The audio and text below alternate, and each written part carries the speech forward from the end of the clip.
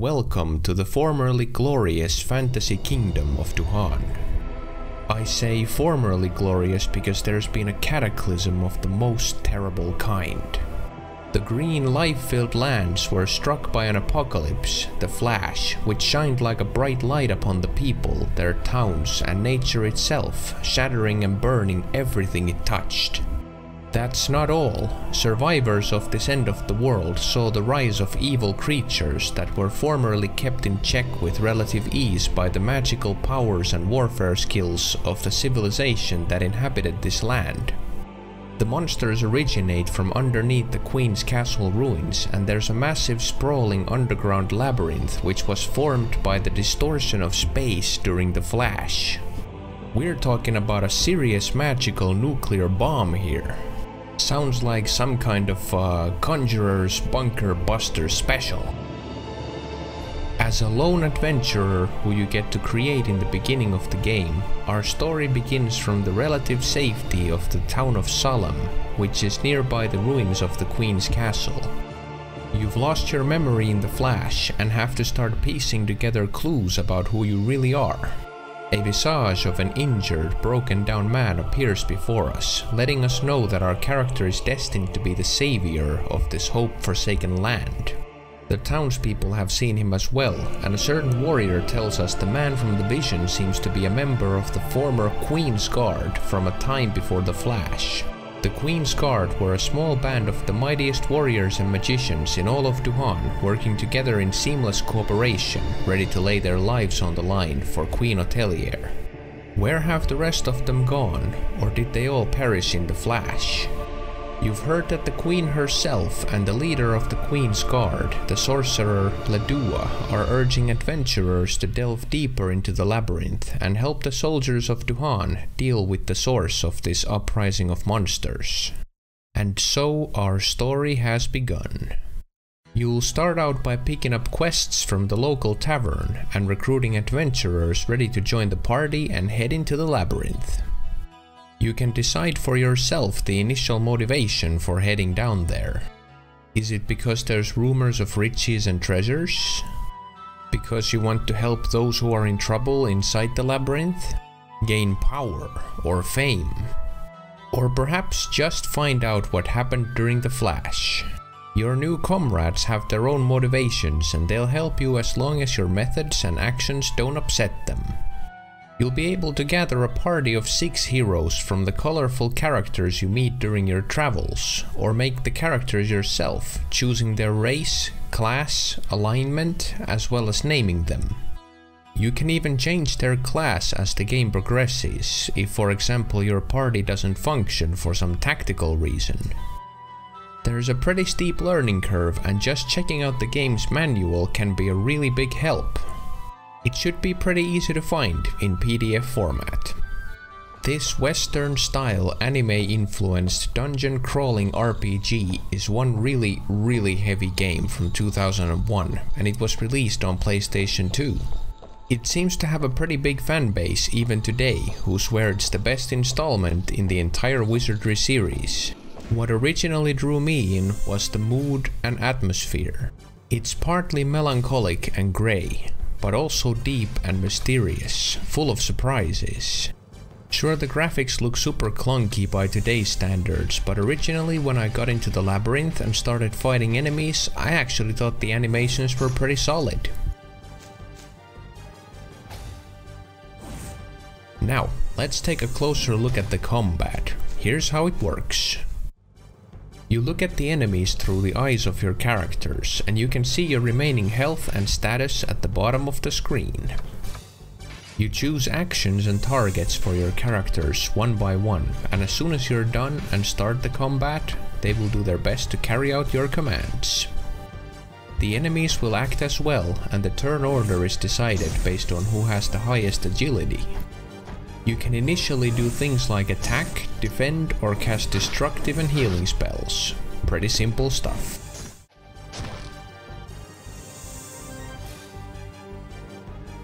At first the enemies pretty much just scratch and maul at you, trying to bring your hit points down, but along the way you'll start to meet enemies that are more complex.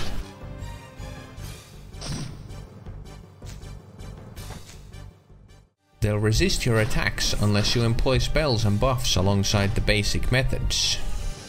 Enemies will also start casting spells, and their attacks might start causing serious havoc to your party, including the back row heroes. Soon you'll have to start learning how to predict the attack patterns of the enemies, like they will usually try to finish off your weakest teammates that they can reach as fast as possible.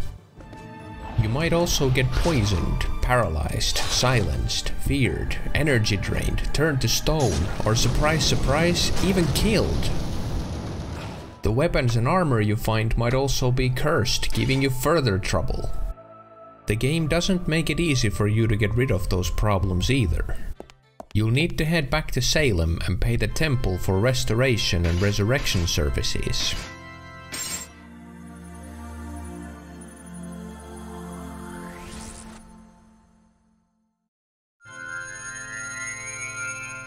Later your priests or bishops can do these things too.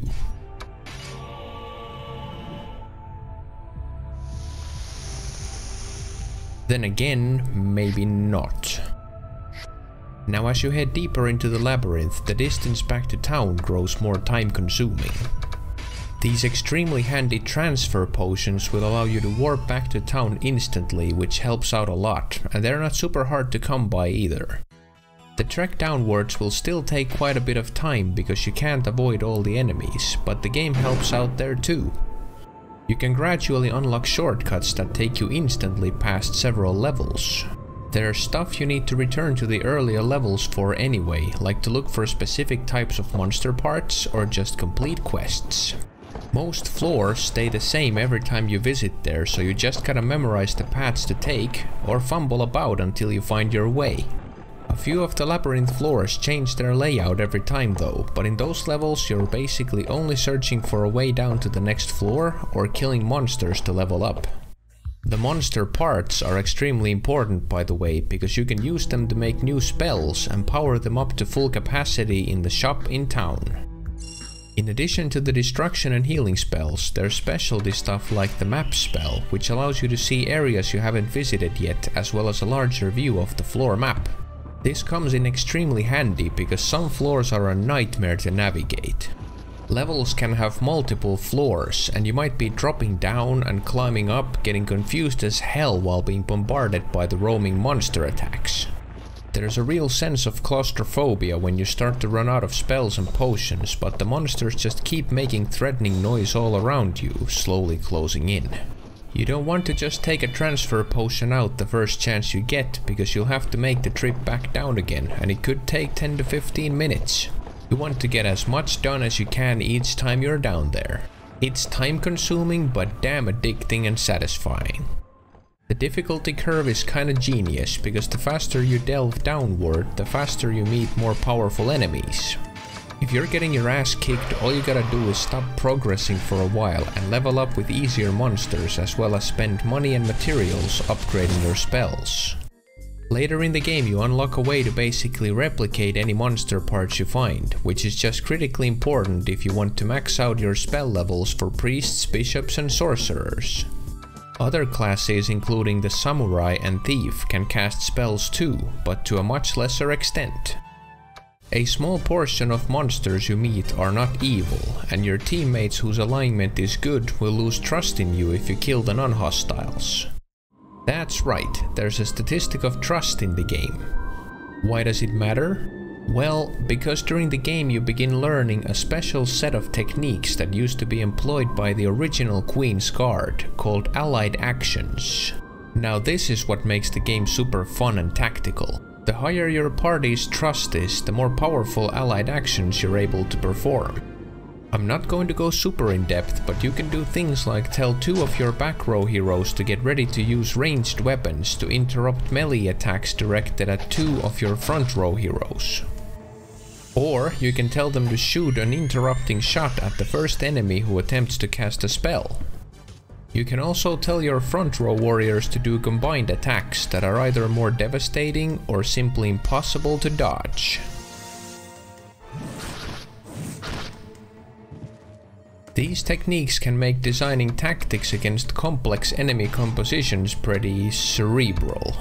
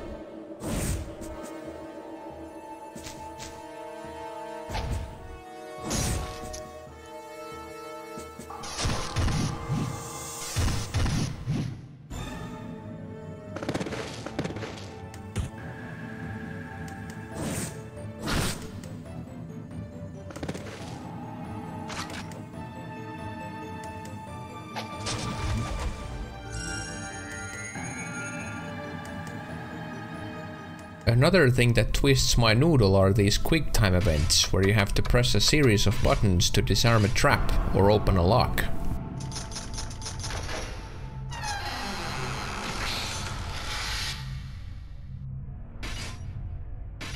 If you have trouble doing the right thing and staying good, you can also roll with a fully evil party. There's no big benefit in doing so. In fact, it just makes things more difficult since most friendly people you meet are of the good or neutral alignment, but there are some cool pieces of gear that you can only use while evil. Some of the enemies, especially towards the end of the game, can get super freaky and weird. This enemy was definitely designed under the influence of something potent. A few of them have abilities that are just stupefyingly overpowered.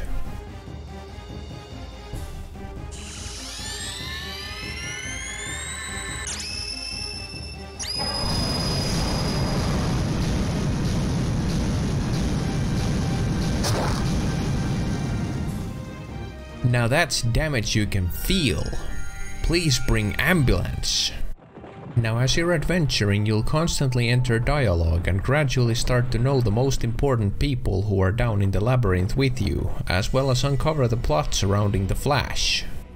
The plot is 1,000 times bigger than the first few hours of the game imply, and by that I mean it flips out into massive proportions. The escalation happens gradually, so you have time to adjust your noodle. I've played this game a lot and saved a lot of time by avoiding some big mistakes I did the first time around, but this is still a 40+ hour game. This game hits you right in the feels a few times. Bad things happen to good people, and even to some of the friendly monsters who you meet repeatedly during your adventure. My favorite are the orcs. They're the comic relief in this game for sure. They have a special way of talking, and some of them are such adorable, determined little troopers, like Mr. Francois here meeting a nasty kobold. Hey, Kobo! What do you want? Will you give me a broken sword? Broken sword? Okay, I'll give it to you, just be thankful to me.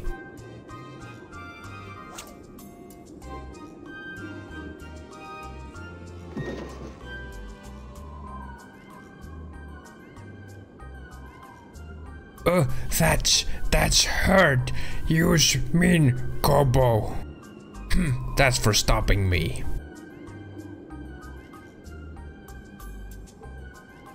That was be mean. He's be horrible. But I's got another one, so it's be okay. Oh, come on, give this guy a break. He's just trying to collect broken swords for materials. And yeah, it's an orc named Francois. Even I'll admit this game is a strange entry to the top 100 list, and even though it might seem like nostalgia is playing tricks on me, this is in my opinion an underrated gaming experience. I feel like I'm using my imagination a lot when playing this game. The graphics are pretty basic most of the time, so there's plenty of room to sort of change things around in my head, similar to when you're reading a book. We don't always see things the same way. Some might see these characters and start imagining their voices, mannerisms and fighting styles as a classic Dungeons and Dragons style. Others might see a Lord of the Rings style, or even something entirely different, perhaps completely produced by their own imagination to fill in the missing pieces. The game sets the mood with different styles of music, which range from fast-paced rock or light electric metal to melancholic fantasy music, relaxed jazzy beats, or even high-tension thriller music. Wizardry Tale of the Forsaken Land is a game that haunted me for a long time during my first time playing it through. I had severe difficulties in finishing it. It felt like every floor threw new challenges at me, and yet I desperately wanted to know what was in the end of it all. So I pressed on despite constantly getting smacked around. I mean, even the final boss alone took hours upon hours of experimentation to defeat, learning all his tricks and patterns. It was so worth it when it was finally finished. What an epic experience, what a deep, crazy story. It feels fantastic to have finished this game again after a very long time too, and I look forward to the next time when I get to descend into the brutal hallways of the labyrinth with different characters in the group. If this ever gets a remake or remaster, oh boy. Now I'll head back to the surface for the last time and leave Salem behind as well. Time has come to move on to the next game on the list.